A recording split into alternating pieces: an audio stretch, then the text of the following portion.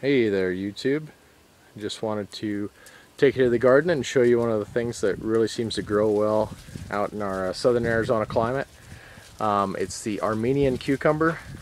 As you see, we got it on just a little wired trellis up on this this pallet pergola. It's made of 6 pallets. These things are pretty awesome. The skin is not bitter at all. I think I let this one get a little bit big. But unlike a regular cucumber, you don't peel it, you just eat it just as is. They do really well in the hot, dry climate. When they get water stressed, like we tend to do them here, they can turn and curve and make interesting shapes like that.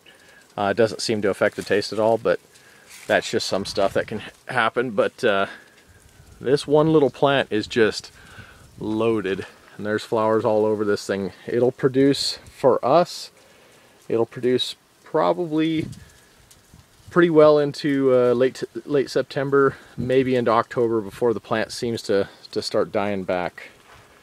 But this thing is just going crazy and doing really well. All right, thanks.